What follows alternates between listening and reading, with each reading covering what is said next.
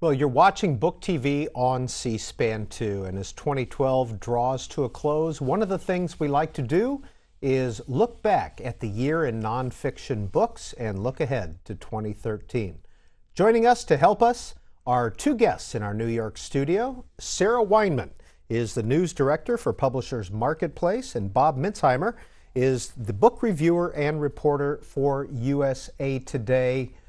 Sarah Weinman, let's start with you. If you would, give us your general assessment of 2012 for the book industry, especially when it comes to nonfiction books. And what are one or two notable books that you want to talk about? Well, first, it's helpful, Peter, to start off by saying that 2012 was a very eventful year in the book publishing world, between publishers consolidating, the Department of Justice suing 5 publishers and Apple on ebook pricing, and many developments which we'll cover later on in the program. Amazon expanding its publishing operations, the Google settlement also moving forward in different directions. Those alone accounted for a substantial portion of book publishing news. On the nonfiction front, I would have to say that it was a very strong year. In particular, we're seeing a lot of best of 2012 lists dominated by the likes of Catherine Boo's Behind the Beautiful Forevers, which was a winner of the National Book Award. We had Robert Caro's latest volume in his ongoing biography of Lyndon Johnson, and Andrew Solomon's Far from the Tree, which was only recently published. It was an over 900-page compendium looking at different child-rearing examples of special needs children. So those 3 books alone are very meaty, substantial books, but they're just the tip of the iceberg in terms of what was on offer for nonfiction.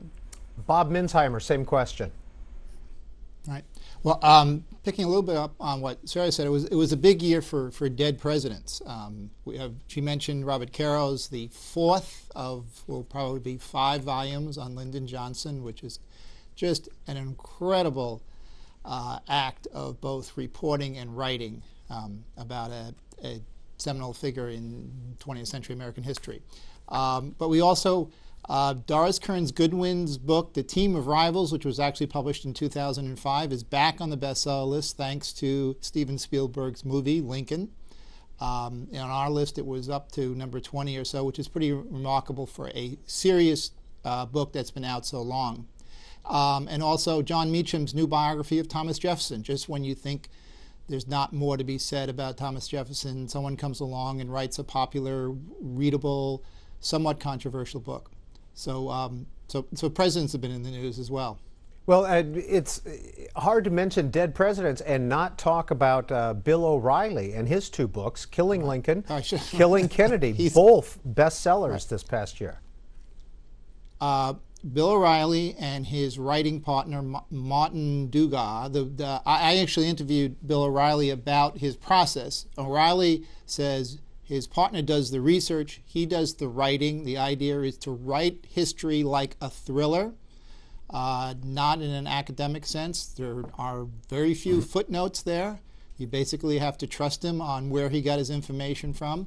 It's kind of like history as a page-turner. He's promising to announce his next book, which in O'Reilly fashion, he says is going to, blow the whole walls down and be the biggest book in nonfiction history. We'll see about that. But yes, his point, O'Reilly's point, is that history is often treated as too dryly. Dryly being a word, maybe, I don't know, but it need not be. And so there's a lot of personality as well, probably more personality than policies in his books. Now, Sarah Weinman, a lot of books come out on current presidents, and this year was no exception for President Obama. Rachel Swarns wrote one about Mrs. Obama called American Tapestry. Jodi Kantor, of course, wrote The Obamas. She's a reporter with the New York Times. And then David Marinus's first half of his biography on President Obama, Barack Obama, The Story, came out as well. Yes, I mean, obviously, whenever there's a sitting president, it's a boon for publishers who can jump on a bandwagon and publish as many books as possible. The Marinus was interesting to me in particular because it delved into the early life of Barack Obama, from his childhood to when he was a student in New York to his early organizing days. And he really did a thorough job in terms of talking with a whole plethora of different people who knew the president in his early life. Jodi Kantor also clearly did quite a bit of reporting and investigation with her book about the marriage between Barack and Michelle Obama.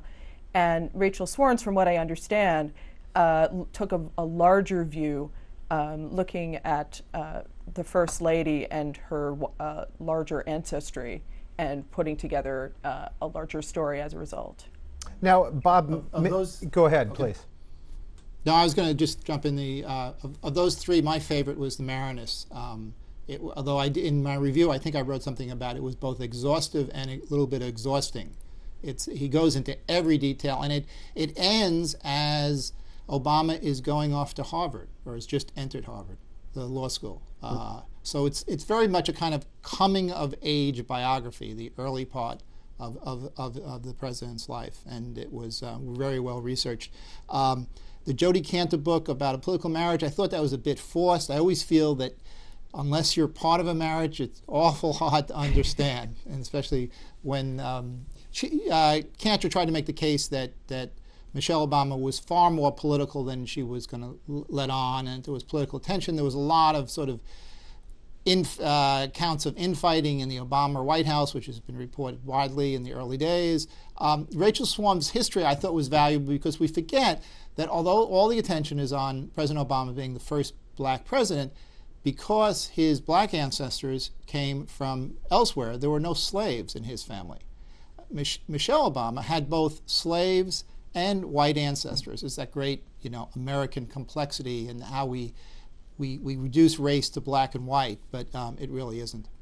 And in fact, just to very quickly mention, David Marinus's Barack Obama: The Story, BookTV traveled to Kenya with Mr. Marinus. We did a lot of taping over there, so you can see all of that and the special that we did with David Marinus at our website, booktv.org. Simply use the search function up in the upper left-hand corner, type in his name, and you can watch some of that footage. And it was quite a trip to Kenya to see some of that background. Yes, sir. And one of the great parts of his reporting was he sort of deconstructed Obama's early memoir, Faith of Our Fathers. Is that his? Dreams of Our Fathers. Excuse me. I think I got John McCain's title there. Dreams of Our Fathers. There's an interesting confluence of two different people there. Fathers. I had the fathers part right. Which he wrote in 95 or so, 95, yes. 96. And Marinus went back and sort of re-reported some of the events, and we learned what was accurate in the book, what was not so accurate, what was composites. So it's a great companion to read if you've read Obama's memoir. And now there are some publishers, Regnery, Encounter, Sentinel, WND, that put out a lot of anti-President Obama books, including Edward Klein's The Amateur, David Limbaugh, The Great Destroyer, Charles Kessler's I Am the Change, and Dinesh D'Souza, Obama's America. Quite critical of President Obama. Sarah Weinman, do these books sell well? They do sell well, largely because they serve, rightly or wrongly, as a counterpoint. Many readers wish to buy into that counterpoint, and as a result, these books have a very active audience. And now that President Obama has been re-elected, I'm sure that these publishers with conservative imprints or who are conservatively inclined will continue to produce books that sell well because they will continue to appeal to an audience that demands these books. Now, Bob Minzesheimer, have you interviewed any of these critical authors? No. Well, let's see. Glenn Beck, but he has not recently taken on exactly President Obama. It's sort of interesting.